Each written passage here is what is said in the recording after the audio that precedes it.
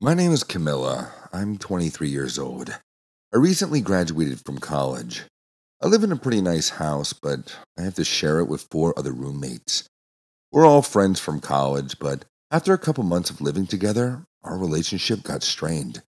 There was a lot of drama between us, especially when it came to sharing the bathroom. When we first moved in together, we all decided to go on a weekend trip to Las Vegas. We booked our hotels and got our plane tickets. And for a while, I was really excited to go. But then Cindy, one of my roommates, started getting on my case about all these stupid little things. She just yelled at me for no reason. I didn't wash the dishes clean enough. I put too much food in the cat bowl. It was like she wanted me to be miserable.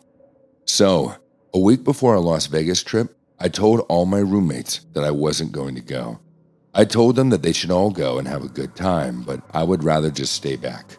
My other roommates tried to get me to change my mind, but Cindy said that I was making the right decision. So that Friday, they left, and I had the house to myself. I thought I'd have a nice, relaxing weekend by myself, and I did at first. I cooked myself dinner, and I was watching old episodes of Grey's Anatomy. But then something happened. It was a very loud, very angry knock on the front door. This happened around 10 o'clock at night, so I instantly thought that there was some crazy man outside. When I got to the door, I saw through the peephole that Cindy's boyfriend, Jackson, was standing outside. I'd only met him a couple times, but I did not like the guy. Back in school, he used to be in a fraternity, so you know the type. Loud, angry, thinks he's better than everyone. "What do you want?" I asked through the door. "Cindy isn't here right now." "I know that," he said. "She's in Vegas, but I need to talk to you. Please let me in." "Why?" I asked. "Because you're beautiful," he said. "And Cindy isn't here, so maybe we could just spend some time together?" I couldn't believe it. He wanted to cheat on his girlfriend with me. There was no way that was going to happen. For one thing, I barely knew him. And for another, Cindy already hated me for no reason at all. I wasn't about to give her a reason to hate me. "No," I told him. "I'm sorry, but I'm not letting you in." "Just for a second," he said. "Trust me, you want to do this." I still hadn't opened the door, but that didn't stop Jackson. He pulled out his phone and held it up to the peephole. "Just look," he said. It was hard to see through the keyhole, but I could make out that he was showing me a topless photo of someone. At first, I thought it was Cindy, but as I looked closer, I realized that he was showing me a picture of myself. "What the hell?" I asked. "Let me in. I'll explain." Was he blackmailing me? I was equally confused and disgusted by the picture, but I needed to find out what he was up to. So I opened the door, and he came in. I didn't say anything. I just crossed my arms and waited for him to explain. He said that he'd gotten a bunch of illicit photos of me from my awful ex, Trenton. I'd broken up with Trenton months ago because that man was a real loser, but the worst part was I'd never sent him any naked photos. He must have taken them without me noticing. I asked him why he was showing me this, and he said that he wanted us to get to know each other while his girlfriend was gone. But if I didn't do what he wanted, he'd send those photos to Cindy and everyone else I knew, and he'd tell them that we were having an affair. I was stunned. "You're saying that if I don't sleep with you, then you'll tell everyone that I did, and if I do sleep with you, you won't." "Pretty much," he said. He raised his phone to show me more blackmail photos he had of me, but I refused to look. I refused to play his game at all. I literally shoved him through the door and slammed it in his face. Then I locked and double-locked the door and screamed for him to leave. This man, seriously, was one of the worst I'd ever met. Probably one of the most scary conversations I'd ever had in my life. I instantly called my sister to tell her what happened, but I had to end the conversation because my phone was blowing up. I guess Jackson had instantly done exactly what he said. He showed the naked photos to everyone. Cindy and my other roommates started texting me the most terrible things. They wanted me to move out of the house. They swore that they'd share my photos with my parents.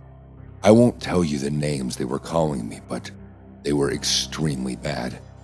I tried to text them back an explanation of what happened, but of course, no one believed me. I assumed that all four of them were gathered in their Vegas hotel room, and Cindy was riling them all up. She'd been looking for an excuse to turn everyone against me, and I believe that she did. I couldn't let this happen to me. I knew that no one was going to listen to me explain, so I had to do something to prove my innocence. Thankfully, I knew where Jackson lived, so I got in my car and drove there immediately. I went to his dump of an apartment and pounded on the door until he answered. He just smiled and said, "So, you've changed your mind?" I said, "Yes. Everyone thinks I'm a cheater, so I've got nothing to lose. I'll sleep with you, but not until you tell me why you pulled this ridiculous stunt." He was evasive at first, but I made sure that he said exactly what he'd done. He had no idea that I was recording his confession the whole time. He admitted to the blackmail and the stolen photos, but then he said something I couldn't believe. He said that Cindy knew about what he was doing. She was the one who gave him the photos, not my ex-boyfriend. This was all part of her plan to turn herself into a martyr and to alienate me from the rest of the roommates. I asked him why he agreed to go along with it, and he just shrugged and said, "Why not? You're really hot." "Thank you," I said. That's all I needed to hear. And then I left. He tried to stop me, of course, but I pushed him away and raced out of there. When I got back to my house, I listened to the recording to make sure I could hear everything, and then I sent it to Cindy and my other roommates. It didn't stop there, though. I sent it to Sydney's parents and her boss, and literally every contact I had in my phone. After that, my other three roommates came back home early. They left Cindy in Las Vegas, and I never saw her again. She still hasn't even come back to pick up her stuff. I know this sounds ridiculous. I mean, how could someone think of such a complicated revenge plan for no reason at all? I kind of want to find Cindy and ask her what she was thinking, but it's probably for the best that I leave her alone.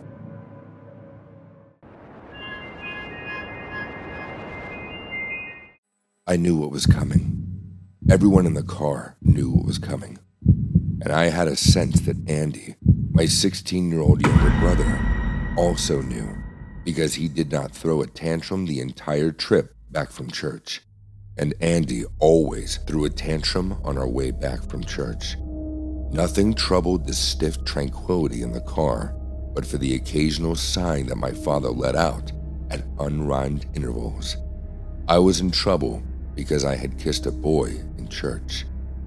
The car squealed when my father turned it into the street, and I felt my heart thump so furiously against my rib cage that I feared that if it beat any faster, there would be a gaping hole there in the stead. My mouth ran dry and parched, quicker by the second, as the car glided down the street to our own house. With the left swerve of his hand, Dad sharply cut the bend, and we were in the walkway. Worthless child. Better dead than bringing us shame. Mother said in a desperate breath.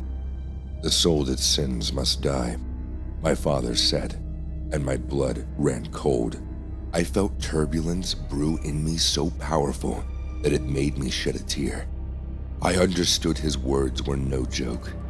He had done it before. He was revered in the neighborhood, and had such powerful connections that had proven useful the last time. The last time it was my older brother. He was 19 just like me when it happened, but it still felt like a lifetime ago in my eyes. I recollected the details in broken pieces. He had been with a girl in church, and they had been caught in a compromising position. Father, Mother, Andy, and I, and Tom had been in the car all the way home.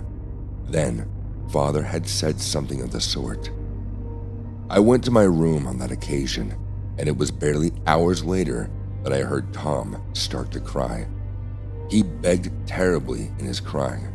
He begged for respite from Father's holy anger and Mother's righteous indifference. With each cry, I could sense his strength wane. I sniffed. "Come with me, Andy," my mother said, and pushed her side of the door open. Andy's side of the car clicked open, and Mother moved over to seize him. I stared downwards at the car latch on my side of the car, and it was still shut. I blanched in horror. "You must say your repentance. Your blood atones for the sins of your flesh," my father said, a stable tone that only betrayed anger. I suspected that he had said the same words to Tom before he handed him a sacrificial knife. The same knife which the people of the church he pastors over cut themselves with when they have been caught in sin or confession to sin, until he decrees their trespass forgiven by heaven. I had no desire to bleed. Tom had bled. He had slashed his flesh with the blade until he was leaking, but Father did not find forgiveness until Tom was gasping for breath. I sniffed back at the thought of such a strange consequence. "No!" I cried, and jumped out through the seat where Andy had sat. I ran after Mother into the house because it was the only sanctuary I could think of. I did not want to bear such an ugly ritual because I'd kissed a boy. I had heard girls my age kissing boys, and they did not have such violent marks of violent encounters to show for it. Mother appeared aghast when she saw me come from behind her, nudging her to the side as I rushed to my room. Father was on his heels behind me, carrying the knife. I wasn't thinking. I was simply living in horror, which I wanted to escape from. I found my phone on my bed, and I rushed to my room and picked it up. My father's yelling was loud from the door when I clicked on the emergency numbers. Mother soon joined in the frenzy, as passionate as he was, that I must bleed, if I should atone for my sins. I fumbled terribly from panic that I dialed the wrong numbers twice before I finally got it right. 911. My head struggled to interpret the commotion that my parents' footsteps were coming to my door with Andy beside them. I was not ready to hurt myself, not like Tom, who they had broken in their lust for righteousness. I remembered how Father had dispatched the semi-conscious Tom in a van, which was owned by one of his close friends. It was the last time I had seen Tom. He had simply laid a missing person report at the office, and the officers had been misdirected. When the soothing voice of a respondent came from over the phone, I was drawn into a brief silence that required calling to draw out of me. I started to speak into the phone. I told them my address in a quick, shallow breath, and heard from the respondent that police officers were on their way. I threw the phone on the bed and started to think of an escape route from my family. "Open the door, child. Accept your fate as it is," my father said, slinking the knife down the edge of the door to draw me out. The noise of the steel blade against the wood made my stomach sink. "Wretched child, a shame to virtue. Open up and feel the pain of your sins," my mother said. Father's patience ran thin. He lifted the knife and stabbed it through the door. The wood creaked. I was breathless with fear. "I will have to do it myself, since you are too cowardly," my father said, slipping into a frenzy. My skin was numb. I was so afraid that I started to go blind when my vision blurred out from the sheer force of blood pumping into my head. My lips quivered and my limbs trembled. I watched from inside the room as Father broke down the door. Mother had words, and she praised his strength, riling his devoted rally for the Lord. He saw me, I saw him, but he looked nothing like my father. His eyes were heavy and red. He appeared manic.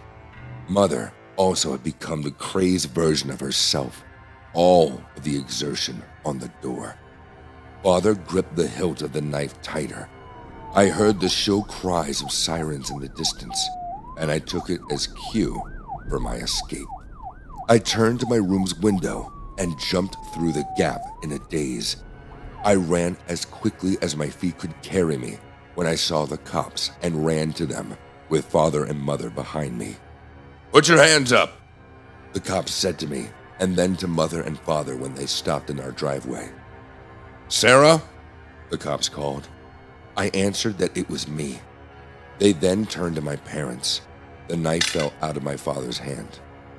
"You're both under arrest for attempted murder," the cops said to my parents.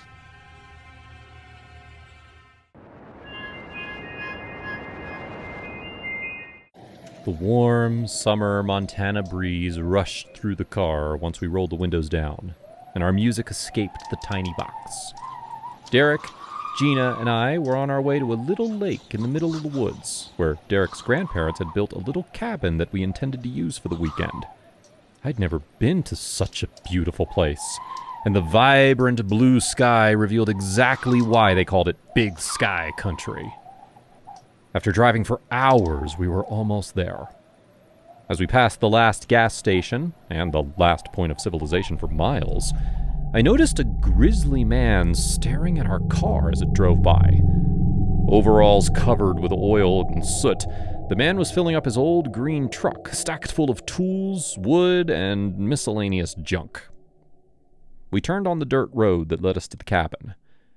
It was a little dusty inside, but it had seen some use earlier that summer by Derek's cousins. It didn't take us long until we ran out to the dock and jumped into the crystal clear lake. We swam for a little bit before eating lunch in the sunshine.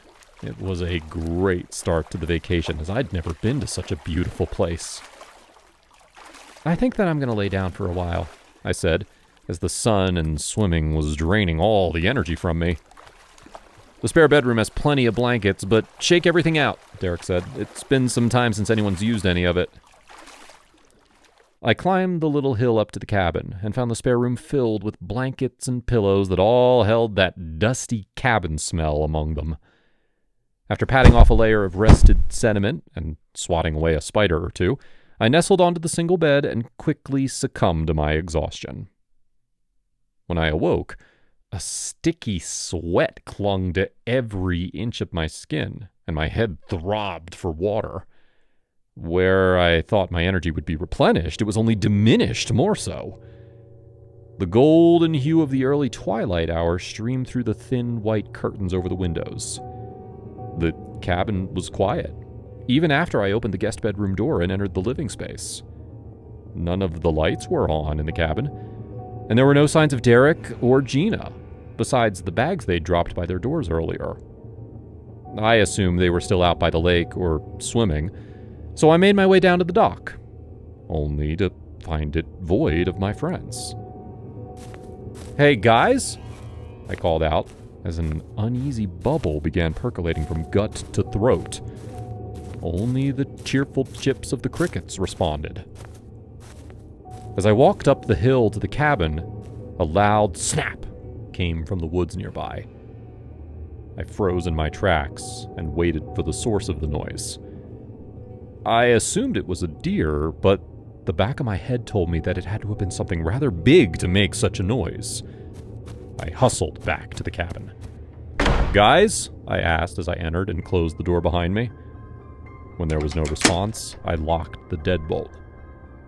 I started to think that my friends were playing a prank on me when I found the note on the kitchen countertop.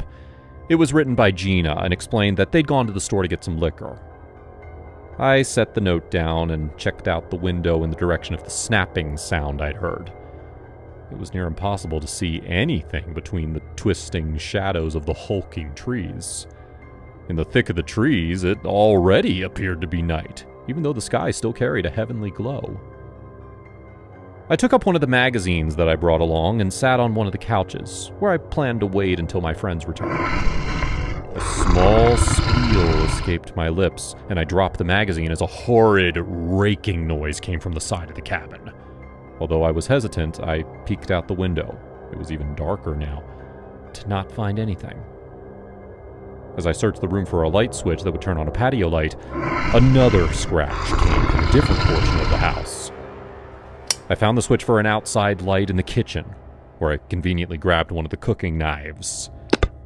A slight tapping on one of the glasses turned into a loud crackling as the glass shattered. Suddenly, I thought about the man we'd seen when we drove past the convenience store. Had he followed us? What sort of things would he be capable of doing? I tried to think of what else it could be, but all I could imagine was that man breaking into the cabin and taking me with him. My mind raced and panicked as I rounded the corner with the knife point held high. Nothing but a few wisps of the fading dusk light streamed in the broken window. I checked over my shoulder, getting the sudden feeling that someone was standing with me in the room. I knew that if I stayed inside the box that he would get me. The urge to flee filled my body as my flight mechanisms kicked in. Knife still in hand, I counted to 3 and took a deep breath before breaking from the front door. No one stood on the patio, so I sprinted down the roadway, praying that the intruder wasn't armed with a firearm. My soul utterly sank when a roar filled the air. The fantastical nightmares of a human invader suddenly melted away as I began cursing myself for leaving the house. A glance over my shoulder, and I could see the outline of the beast. A grizzly that stood nearly as tall as the cabin roof. My gut told me to run back to the house, but my head said there was no chance that I would make it. The bear didn't take long to follow me, so I darted into the thick of the trees. An ear-shattering snarl caused my spine to quiver. My whole body tremored, and I stopped running after the first bang. And after the second, I could hear the bear taking off in a different direction. "Lily!" Gina's voice called out. "Lily!" Derek's voice also filled the air. I came out of the trees to see Derek and Gina walking with the man who I assumed was the cause of the intrusion. I ran to them and embraced my friends in a hug. I looked at the man, who still wore his greasy overalls, and held a shotgun that was pointed at the ground. He was watching in the direction where the bear ran off. "You all right?" he asked as he finally looked at me. I expected harsh, piercing eyes, but they were kind and gentle. "The bears around here always like easy food that people leave behind." "Thank you," I said. We stayed long enough to board up the window, then began driving home.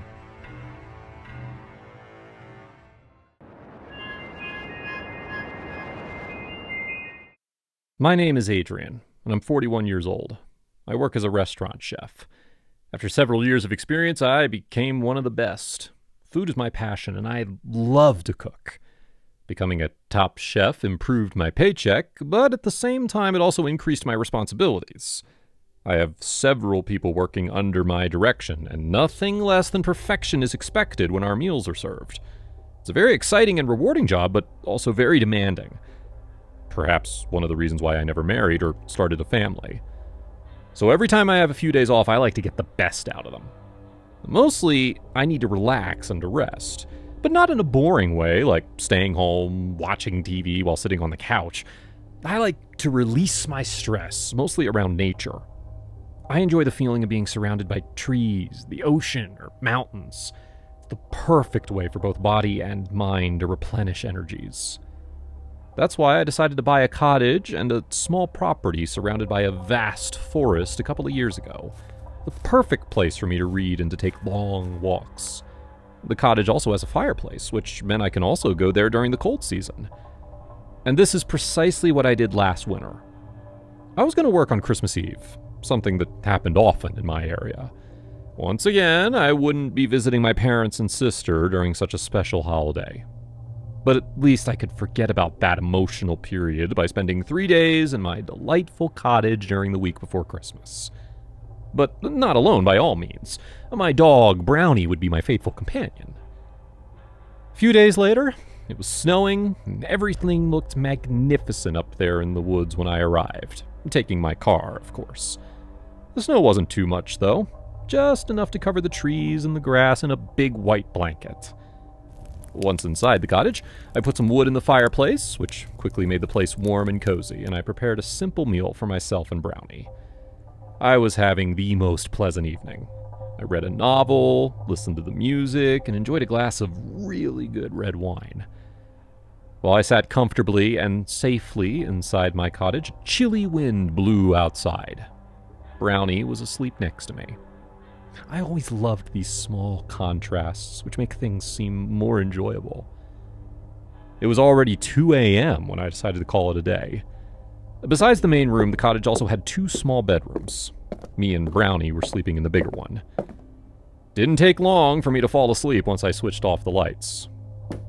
Unfortunately, it didn't take long for me to wake up either. I heard someone knocking on the cottage's front door. At first, I thought it was an animal, because who could be up there in the middle of a snowy and cold, pitch-black night?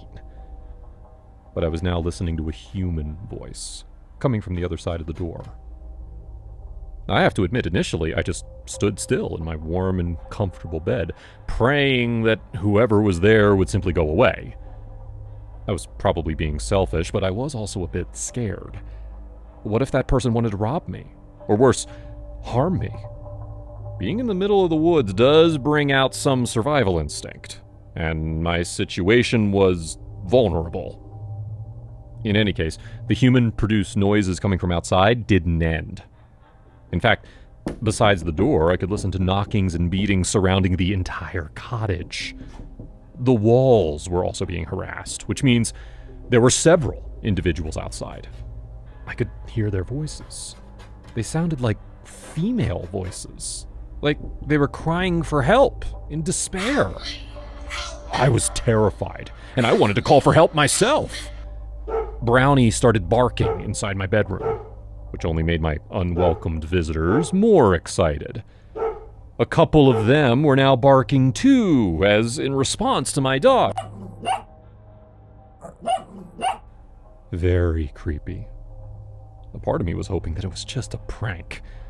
Some youngsters who went to the forest to smoke some weed and, when seeing the cottage and my car outside, decided to have some fun at my expense. After one long hour, the noises finally stopped. Even Brownie was silent and calm again. This was a good sign, since dogs are great sensors of danger or intruders. And it's not just because of their excellent sense of smell. I think they have this sixth sense or something like that. I was finally able to go back to sleep. When I woke up, it was already 3 p.m. But it was fine. I was on vacation. Oh, so much for relaxing, I said to myself while preparing my coffee, still feeling uneasy due to the events from the previous night. I looked outside through the window, and there they were, the footprints on the snow from several individuals. But I also saw that my car's windows were broken, and this made me angry. What the Come on, I shouted as I went outside to see what other damage had been made. Followed by Brownie, I approached the car. And as I did, I screamed when I saw someone's head popping up. Someone was inside my car. A thin and frail-looking woman, very dirty, was smiling at me, as if she'd been waiting for me to come up. Some of her teeth were missing. "Hey, what are you doing here? Can I help you?" I asked. The woman's eyes were creepy, and she started to laugh, an insane laughter. I was about to have the response to one of my questions. Coming from the woods, more creepy women were now showing up. There were 3 of them. They all were very dirty with long hair. All of them were horrific, just like their old clothes, already in pretty bad shape. The whole group of 4 was now running towards me, screaming like chimpanzees, like hostile chimpanzees. I ran like a maniac back to the cottage, knowing that I was running for my life. I was able to get inside, and I locked the door behind me, but Brownie, brave as he was, didn't follow me. Instead, he kept barking at them, trying to protect me. In spite of being able to bite and to scare them away for a few minutes, Brownie proved to be no match for those apparently frail-looking, dirty women. I was shocked to see that they had knives with them. In tears, I stood there helpless. I saw Brownie being killed by that haunting group. I wanted to call 911, but I had no idea how to tell them where I was, what kind of directions I could give them, especially being so nervous. Fortunately, killing Brownie seemed to satisfy that group's thirst for blood, as they returned to where they came from, deep into the woods. At least for the moment. But I wasn't going to wait any longer. Regardless of the broken windows, everything else was fine with my car. I drove back to the city as fast as I could. I reported what happened to the police and took them to my cottage. The body of my dog was gone, but the bloodstains could still be seen, painting the snow in red. As for those dangerous and primitive women, they're still to be found by the authorities. I miss Brownie. Sometimes I think that I act like a mouse. Had I shown more courage... But they had knives with them, and it was 4 of them, so what could I really do? Brownie sacrificed himself for me. I mean, that's what pets are for, right?